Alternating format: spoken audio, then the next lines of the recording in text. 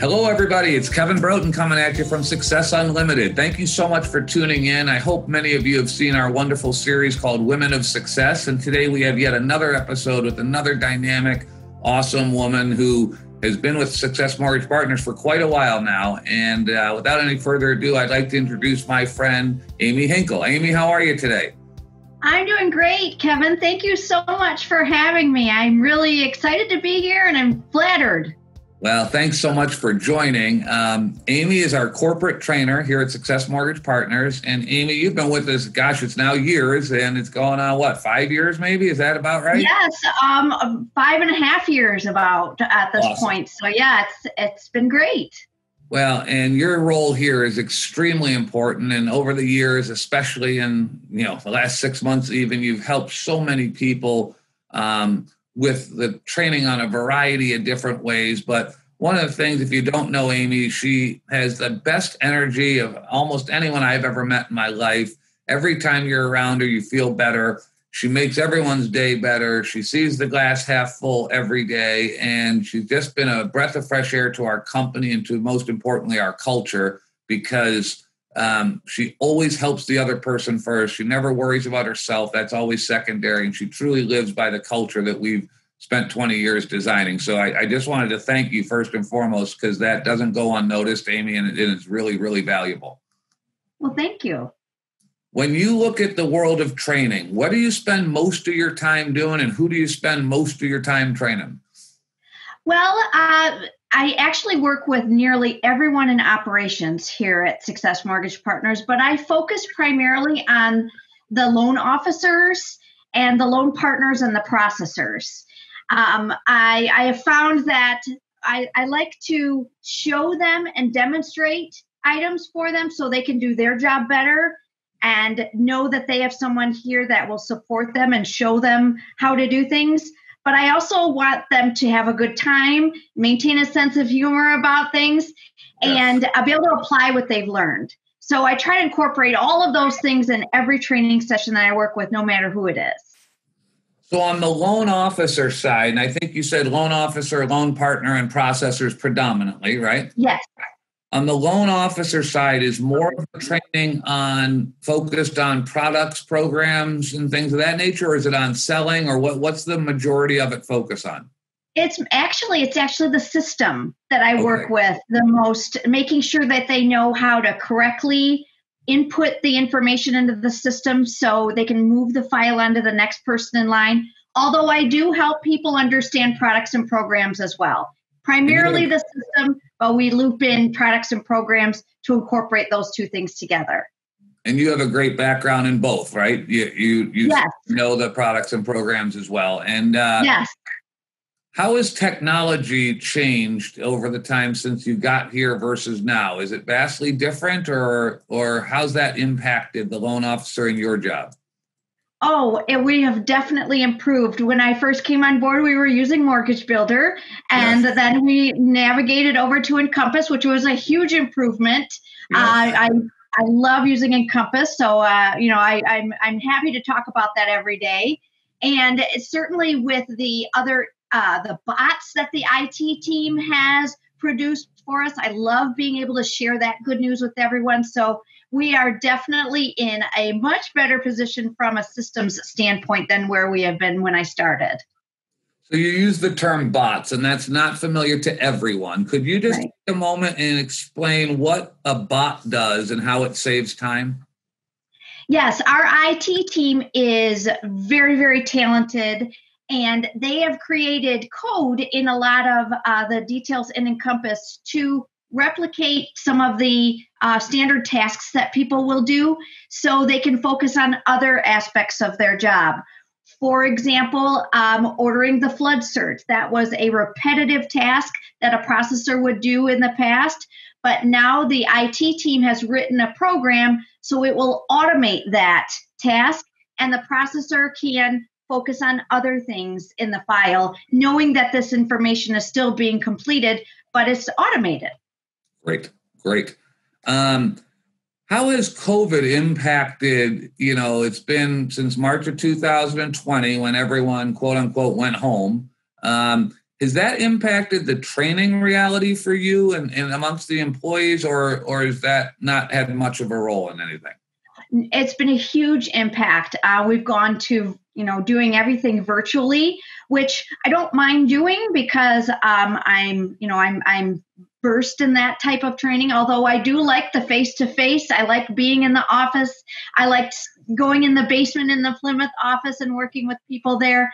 So to borrow some of the terms from Owen, we've had to pivot a little bit to accommodate everyone's learning styles. We still want to make sure I can educate them and support them. So we've just had to pivot a bit, and I'm hoping that everybody is still able to adjust accordingly. Great. I think they are. And hopefully, we'll be back to a more normalized world at some point soon. And hopefully we can return to, many of us have come back. And I've been in the office since May of 2020. Now, there were times I was here alone, but there's a large number of people who have come back. So that is starting to become more normalized. And when you look at the importance of training, I spend a lot of hours a week on the phone with loan originators that work at other companies. And the number one complaint I hear is lack of training opportunities at their company. How do you make sure that the word gets out and to drive attendance and to bring value? What are some of the things you've done to try to enhance the number of people that access your training? I try to rely on consistency as well, where they know that there's going to be something offered to me every week, and the consistency extends to our Success Mortgage Partners intranet as well, where they can find a library of all of the courses that I have done or provided a job aid for them. So I want them to know that they either can expect an email for a new training topic that week, or if they're looking to learn something that I have done in the past, they can go to the SMP intranet and search for the information, and it will always be there for them.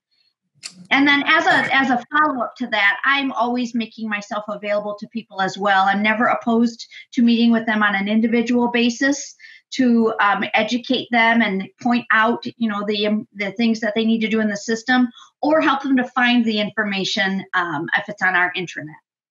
Well, I was pleasantly surprised. I went to our intranet recently, and I couldn't believe the plethora of information that was available there from a training standpoint. And I actually perused through the whole thing to see, what kind of topics, and I was like, wow, this is even more extensive than I realized. So I appreciate the time that you've taken to build all of those courses, to deliver them all, and more importantly, be available if people, because, we're going right now, we're navigating maybe the most difficult market that we've seen in 30 years. And yes. It's very difficult on salespeople right now because, we just came off two of the best years probably the two best years in the history of the mortgage industry, immediately into a market where interest rates have doubled in less than 90 to 110 days. And we've never seen that happen before. And so it makes it more difficult. And so any training opportunities they can have to get better certainly helps them, because every deal matters, as it always has, but especially in a tough market. Is there anything that you see that LOs at SMP are not tapping into as much as you'd like them, that you think might help them have a better transaction or to get another transaction? I think it's always important to revisit the credit risk section of our intranet so they are familiar with the tools of qualified mortgage products, conforming loan products, and the non-qualified mortgage products like that we broker out, and those relationships that we have. As long as they're aware and can kind of keep those items in the back of their head, when they get those unique borrower situations that come up, that might trigger something that says, you know what, okay, you're a self-employed borrower. There's a little bit of there's some complicated tax returns. I know that we've got some broker relationships where I'm going to explore that for you to see if that's something you would be eligible for. I know they don't see those every day, but it's good to just refresh your memory with the tools that we have for the more complicated transactions. So that's all in credit risk. Yeah, and I think that, we actually have more offerings than some folks that work here know. And I think that that's a good thing to keep harping on, because in an environment where I talked to one of our top guys, he's a very high producing guy that works here, and he said, I'm expanding my base. I didn't used to like to do this kind of loan or that kind of loan. Now I'll do whatever it takes because I need to. And so I think to, constantly be checking that credit risk section and make sure you're familiar with 100% of what we have to offer. All it can do is help you. What do you see? You've been here 5.5 years, and how important for you has the culture been at this company? Like, is that a driving force in your career? Yes. A big deal? You talk a little bit about the importance of that in your job and in your career. Yes, I have worked at companies that were global, and I felt like I was a number there. And I clocked in, did my work. Nobody cared.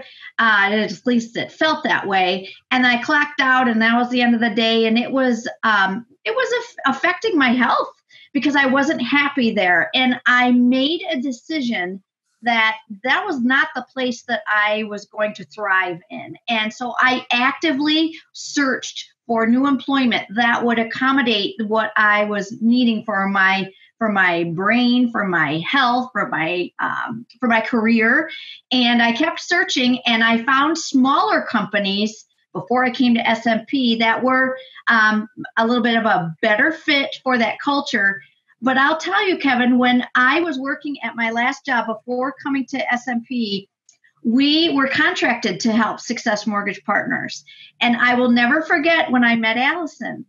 And she made such an impact on me as to her professionalism and just her organization skills. And she set herself apart from any other contractor company that we were working with. I never forgot that. And then when the opportunity arose for me to look for new employment, the first place I went was Success Mortgage Partners, because I could tell that the way that Allison dealt with us was an example of how she dealt with everybody at the company. And so that was very meaningful for me, and I never forgot about it. And look where I am. Well, that was a great day for our company, and I'm so glad your interaction with her went as good as it did when we were a vendor, because that led us to working together. And so yes. It's that kind of stuff that matters. And you've brought not only professionalism and product knowledge and rock solid information to our company, but way more than that. You've brought a spirit and kindness and a caring mindset, and it shows in every action that I've ever seen you make. And to us, that surpasses the value of your knowledge and of your training. It's who you are as a person and how many people you've impacted at this organization that have had a better life because of your spirit. So I just want to let you know how much we appreciate that. Yet another hugely successful woman here at our company. We joke sometimes that I think we have 21 departments, Amy, and 18 of them are run by women. And our president of the company is a woman. And it's just great to be around so many people that care and that have the talent and the skill sets that you ladies have, and how it's driven this company from where it was to where it is. I think back to where we were the day you joined. We were doing well, but we weren't doing this kind of well. And right. We've grown together, and I just thank you so much. And I thank those who are tuning in. And it's just another example of how successful women working in unison with each other with the right attitude and the right knowledge base and the right spirit can really drive something special to be created and maintained. And we're just grateful for you. Well, thank you very much. I love my job. I love the people. I love the culture. I'm so glad to be here, and it's a wonderful place. Well, all right. That's going to wrap it up for today's episode of Women of Success, and look forward to bringing as much content to loan officers and mortgage professionals nationwide to help them have a more freedom-filled life, a more fun-filled life, and a more stress-free life. And so thank you again, and we'll talk to you all soon. Take care.